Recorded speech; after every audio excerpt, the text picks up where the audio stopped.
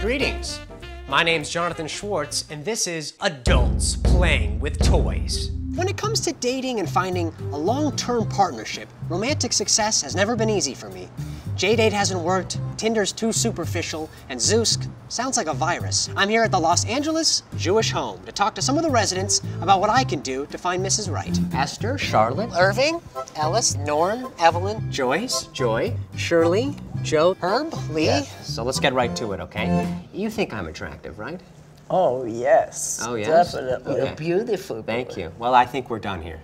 Good morning, people of Facebook, Facebookites, Facebookatins. I'm gonna come up with a better term for that.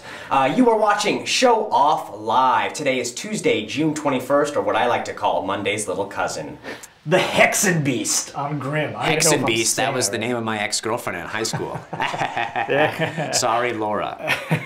So today I am joined by my good friends Corey and Alexis. Thank you guys so much for joining me today. Pink hair everywhere. I got pink hair everywhere. It even covers my derriere. Pink hair everywhere. Have either of you had any experience with online dating? Because you know that's very popular these days to meet people on the computer. This app here is called J-Swipe. I can swipe to the right is yes, I like you. To the left is ugh. That's horrible. Next, ooh, yeah. She's pretty, right? How does she smell? How does she smell? I don't know. I'd have to meet her. You know, I took a girl out and I paid for the dinner, but she didn't offer to pay. I You're like not a reach. supposed to do that. But I like her when she reaches towards the purse. No, you know? no.